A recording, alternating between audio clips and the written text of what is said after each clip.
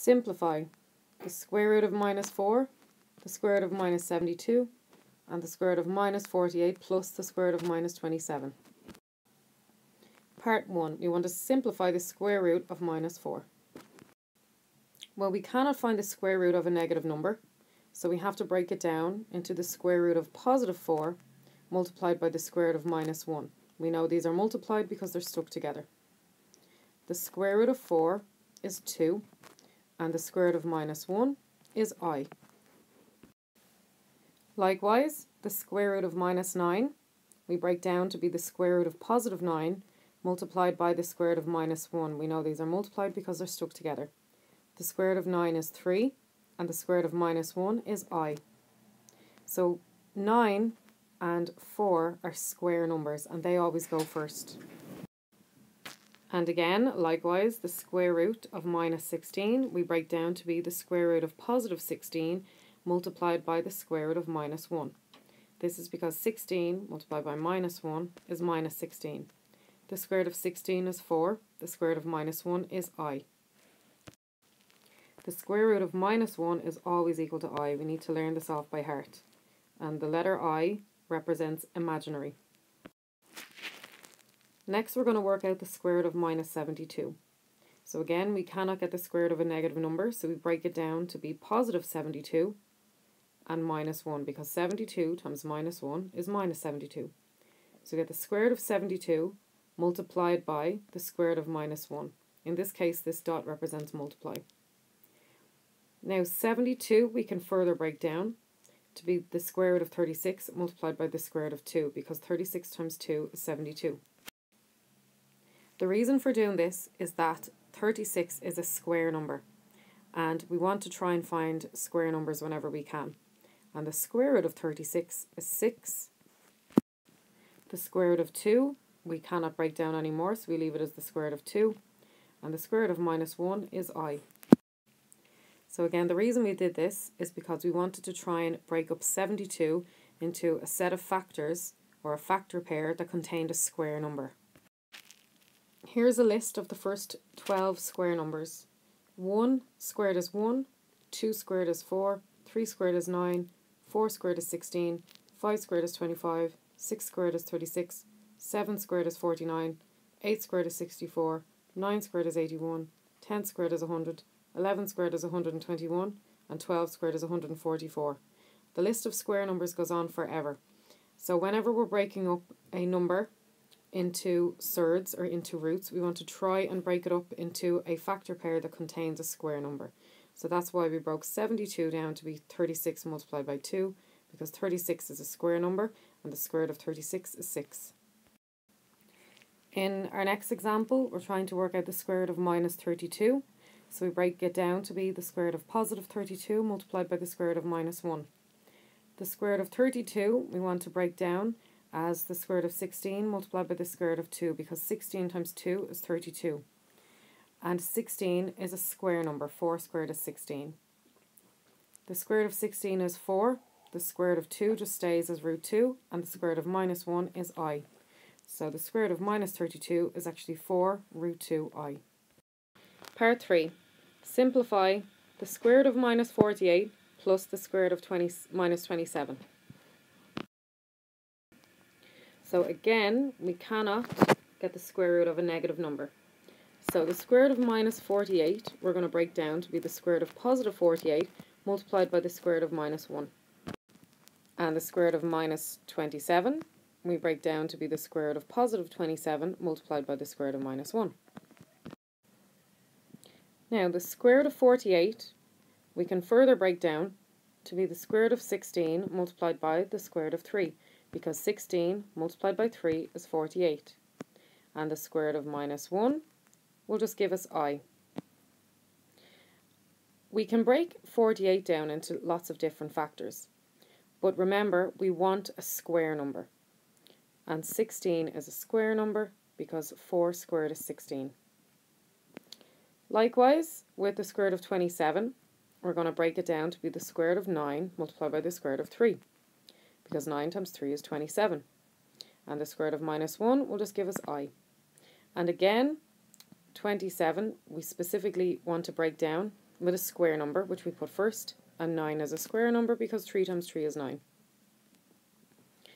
Now the square root of 16 is 4.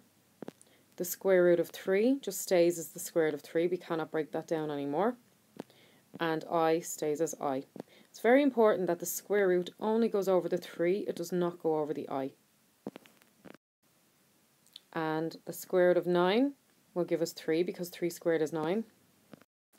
The square root of 3 just stays as the square root of 3. We can't break that down anymore. And I stays as I.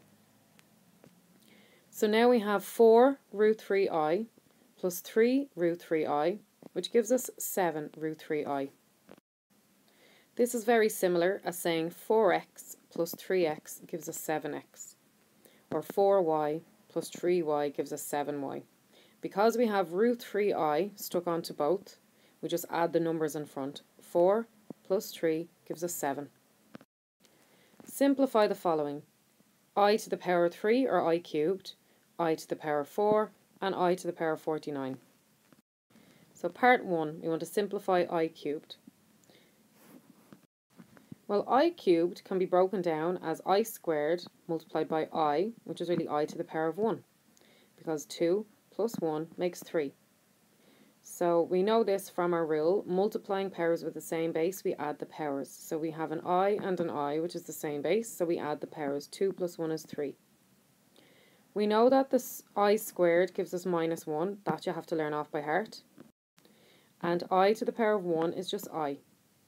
And minus 1 times I is just going to be minus 1i, or minus I.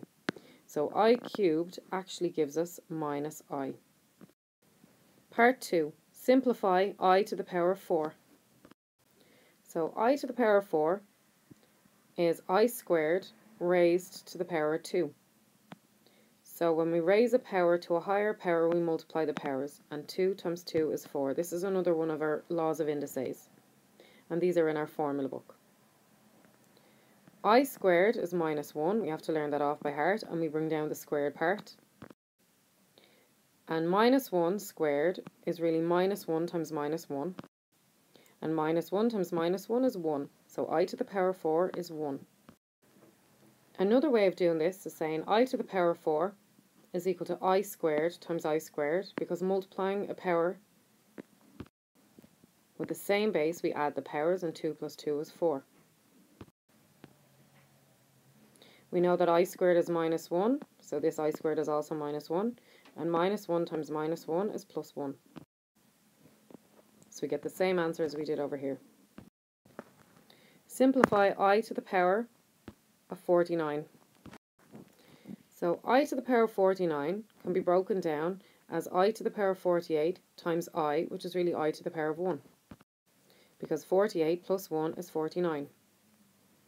And then 48 can be broken down as I squared raised to the power of 24. Because when we raise a power to a higher power, we multiply the powers, and 2 times 24 is 48.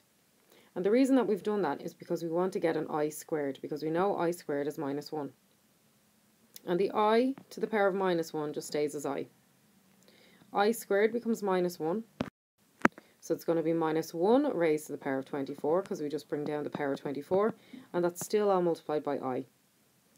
Minus 1 to the power of 24 you can do in your calculator, or you might know that minus 1 to the power of an even number will always give us positive 1. So minus 1 to the power of 24 is 1, and we still have to multiply that by I, and 1 times I is just I. So I to the power of 49 is I. Solve the equation z squared plus 64 is equal to 0. Now we know that solve means find. In this case, find z, or get z on its own. So we have z squared plus 64 is equal to 0. We bring the plus 64 over the equal sign, it becomes minus 64. So we have z squared equals minus 64.